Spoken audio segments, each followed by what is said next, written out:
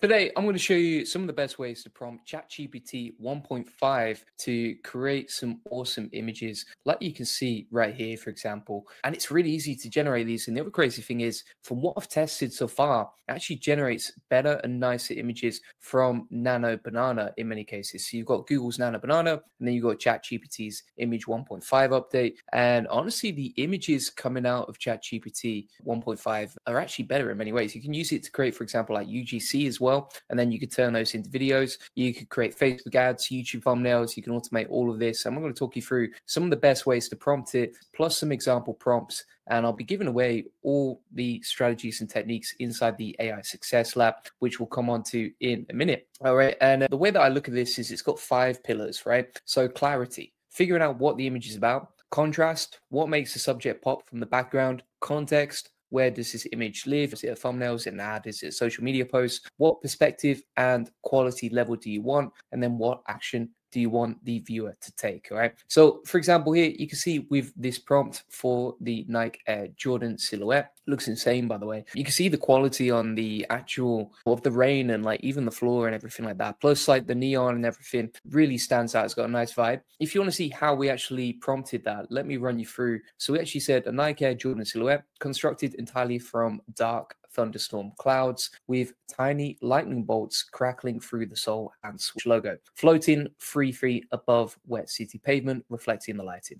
Cinematic poster, movie style, dramatic underlighting from the reflection, electric blue and purple color palette, and then some rays through the cloud material, right? And you can see here that we've got the image generated. Here's another one that we generated. It's kind of like a movie poster, and I'll come on to some ways you can automate this for business as well to help you. And you can see this kind of cool movie poster that we built. It's called The Last Algorithm. And what we said here was a glass skyscraper melting like candle wax, its floors drooping and stretching toward the ground, whilst office lights still glow inside. Pedestrians walking normally below. Here we go. Create a psychological thriller movie poster. A hooded figure stands before a massive wall of glowing code, cascading like the Matrix. But the code is forming into human faces, screaming the last algorithm, right? Dark teal and orange color palette, volumetric fog, IMAX format, right? And then you've got the image right there. And it looks pretty awesome, to be fair. Let's have a look here. If we actually copy the link over here and then we open this up in a new tab, we can see an example of what it looks like. And it looks super nice, right? And it's really easy to automate these. So the other cool thing about this as well is it tends to be faster and better versus Nano Banana. So we'll test the same prompt inside Nano Banana and Chat, which I've actually done, as you can see with this one, right? So this is a banner that we created, kind of like a Facebook ad that you could use for advertising, that sort of thing. If you have a look at this, like it doesn't make sense quite. So for example, you've got like white text on a yellow background, so it's really hard to read. The white letter is a bit messy. You can see the spacing as well. So if you were a designer, like that would drive you a bit crazy, but also you're just going to get less clicks, less attention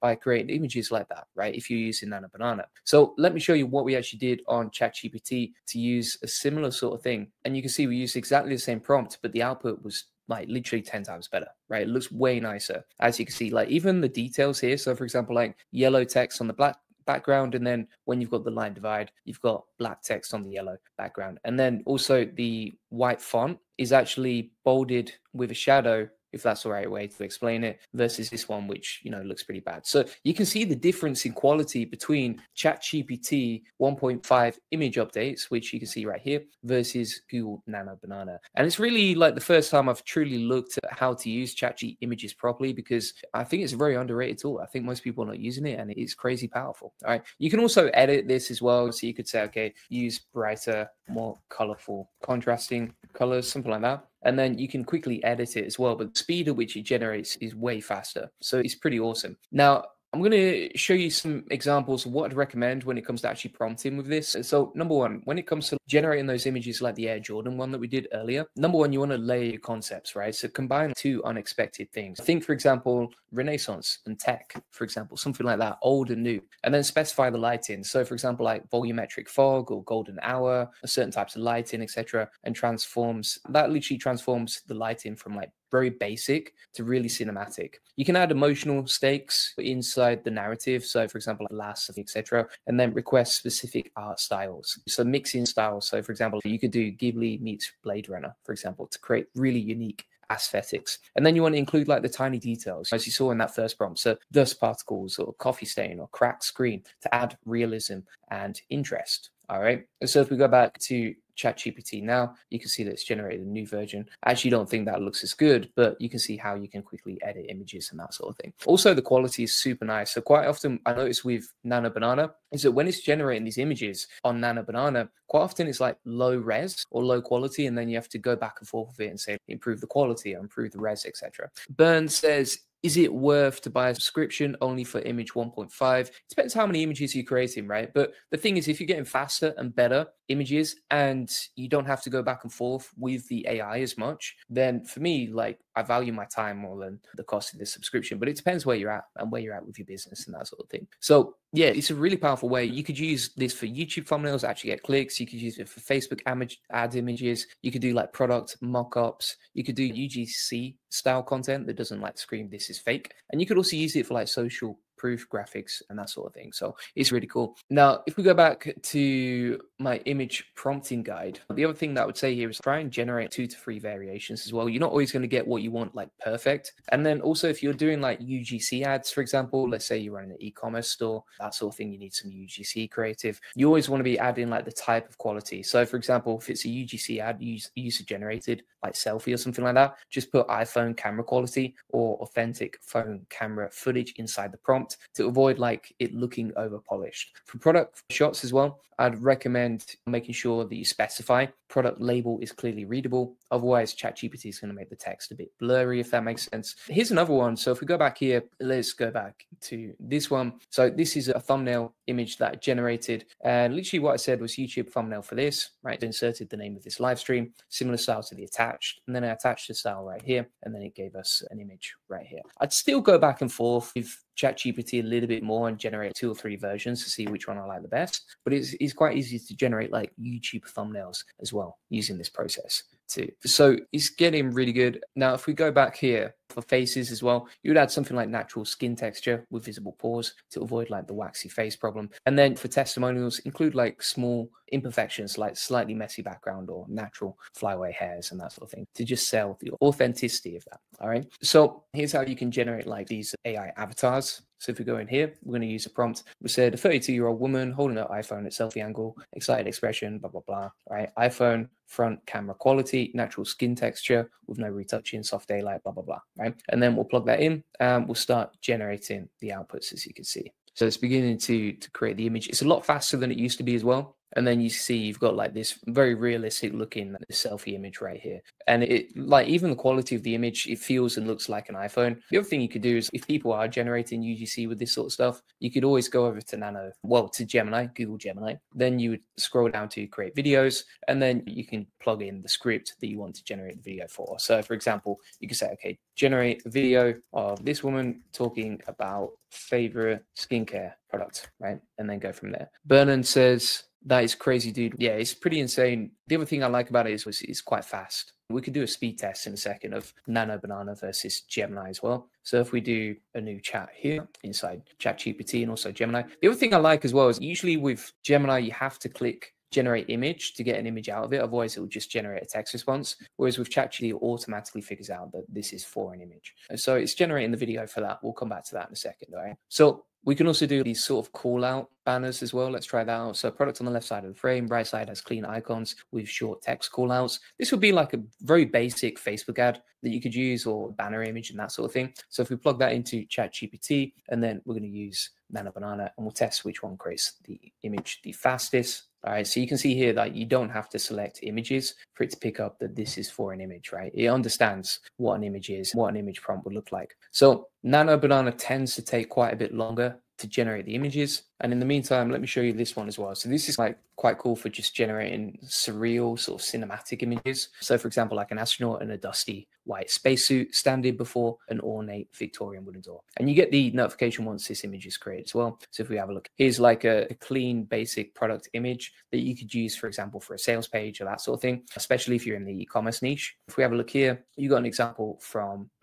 Nano Banana as well. and then it's pointing. To be fair, that's pretty nice as well. They both generate nicer images. GPT tends to generate images faster, but yeah, both look pretty cool. So if you can use these image stylings as well for Gemini as well. So you can use the same sort of prompting style, but here's like a kind of surreal, cool image that you can see right here using the same sort of methods. So it's pretty cool. What I've actually done is I've plugged in a 30-day plan with prompts day by day. So you can see how to use this stuff, how to implement it, etc. This is a 30-day prompting plan for you to master ChatGPT 1.5 images, right? So if you want to learn how to use this stuff, etc., for example, you can just copy and paste this prompt, go over to chat, generate the image like so of the AI avatar video, and then you can go from there. If you go back to Gemini as well, we've got the video that's ready now here as well using that image. So you can create images and then create UGC videos from that, as you can see. And there she is. That actually has audio over the top, and you can see that it's inserted the skincare product. So we said, for example, I'm generating a video of the woman talking about her favorite skincare product as we specified in the prompt. And then you could use that for e-commerce. So you could just plug in an image of a product, plug in an image of whatever you want to promote, and then go from there,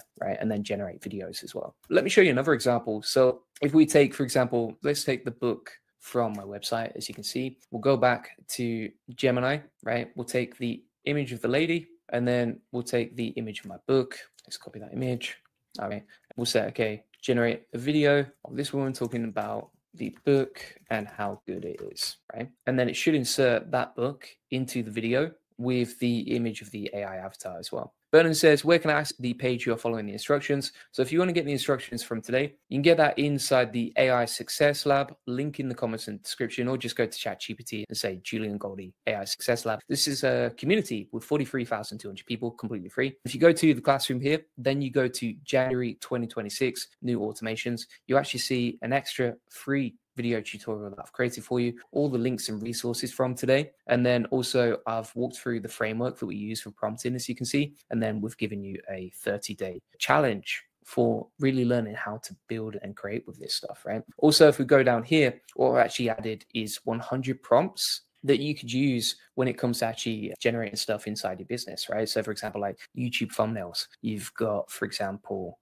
Facebook ad and Instagram ad prompts, professional and corporate stuff, product and photography and that sort of thing, right? So pretty much any category of prompt is inside there, right? Here's another example. So this is the prompt from the 30-day plan. And you can see you can easily generate these sort of selfie images that look very realistic, but of course it's fully automated with AI, right? Pretty insane. So you can have a look here, right? And this is the video of the lady talking about the book and how good it is. And then if we have a look here, we'll play this video back. And you can see that she's holding up my book, right? So it says Julian Goldie on the book. That's like a lifelike video of my book. And you can see we just use that from like a 2D photo, right? Little 2D photo right there. And if we scroll down here, you can see like it looks very realistic. It looks very real. It looks pretty cool. And how easy was that to generate? Just a couple of clicks. And then you can download that and use it how you will. So that's it. You've seen how to generate like product images, how to generate videos, how to generate avatars, and then turn them into avatar videos and UGC content. I've given you a 30-day plan for learning this stuff, and also an extra video tutorial, over 100 prompts and that sort of thing on how to use this. There's so much stuff you can do with this. It's absolutely wild. Let's run through some of the limited beliefs. I know some people say text in images never works right, but I think GPT image 1.5 has solved the text problem. For example, if we go back to some of the stuff that we generated earlier, right? So for example, this one, you can see that the text itself is rendered nicely and it's all spelled correctly as well. And so this used to be true, but I think GPT image 1.5 has really changed that. And I've generated loads of images with this stuff, and it seems to have evolved and unlocked that capability to generate text correctly. Other people are going to say creating content visuals with AI takes too long, but you've seen how quick it is. It's faster than Nano Banana for using this, and I really value my time, so that helps a lot too.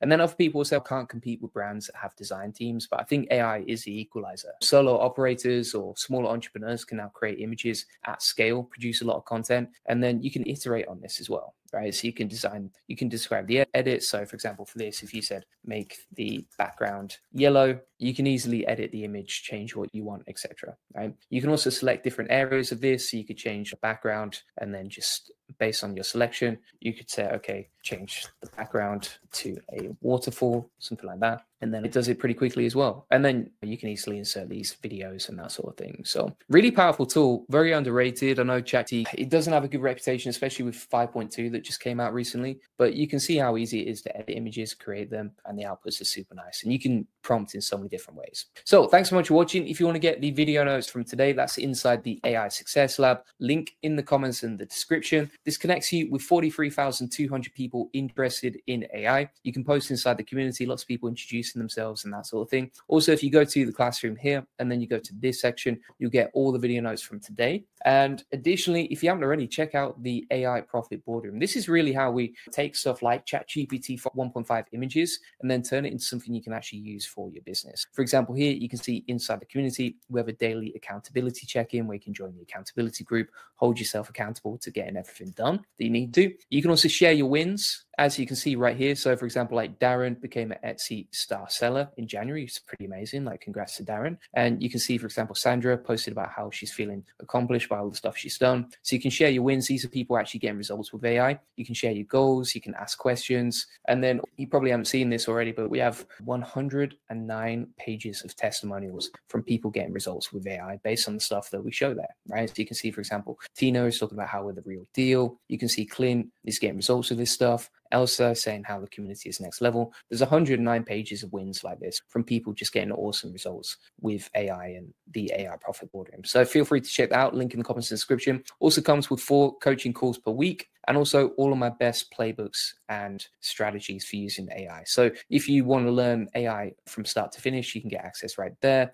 If you struggle with overwhelm, we have a focus protocol inside the AI Profit Boardroom as well, which helps you solve, for example, it helps you solve the problems of shiny object syndrome that come with AI. Also, we have an agency course. So if you're an agency or a freelancer, you want to get more clients, you can study that. And then also we have AI SEO automations and a full YouTube AI roadmap. So you can get that all inside the AI Profit Boardroom. Link in the comments description, or just go to aiprofitboardroom.com.